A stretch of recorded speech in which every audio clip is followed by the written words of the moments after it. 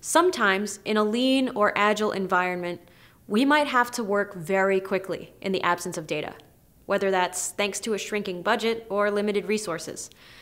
As a result, we may have to go off of assumptions every once in a while in order to move forward at all and make a design. So what is the best way to do that while still ensuring our design recommendations are data-driven? I like to draw from my experience in the military as inspiration for moments like these. If anyone needs to be cautious about assumptions and their impact on a decision, it's the military. We use the military decision-making process, or MDMP. The first thing MDMP participants do after receiving a mission is a mission analysis, where they look at all their data, past experience, current running estimates of their resources, priorities as determined by leadership. Then, they identify the key questions that need to be answered and any operating assumptions.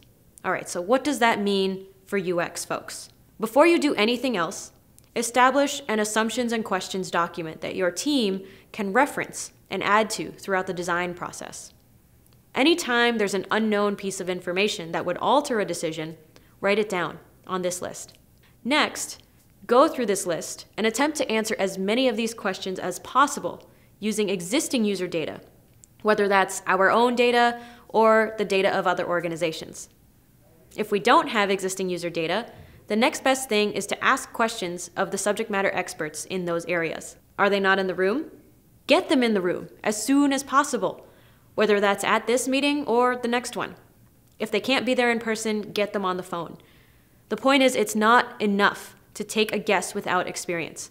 Yes, it takes some humility to admit that you don't know everything, but let's be honest, no one knows everything.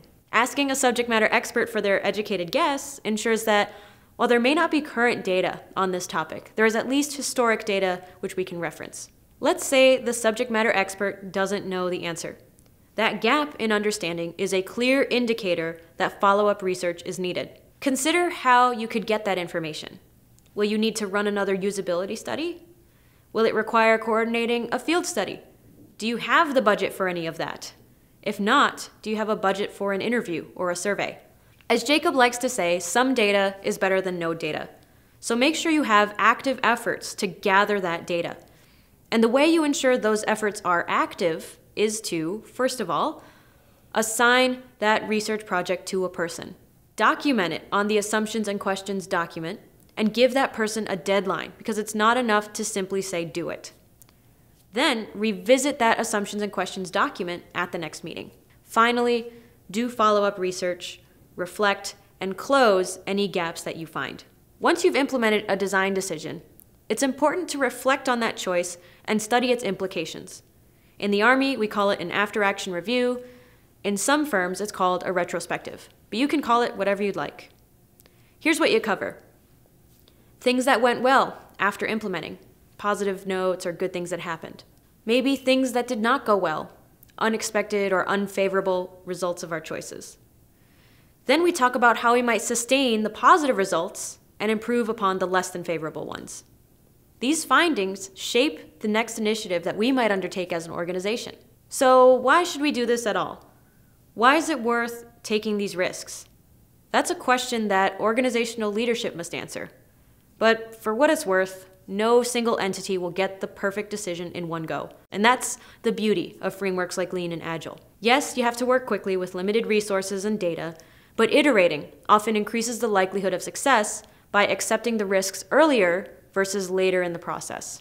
Also, working quickly doesn't mean working alone.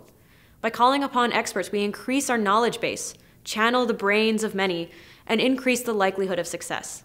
A design shouldn't be made on assumptions alone, but they can help us move forward, one step at a time, towards something great.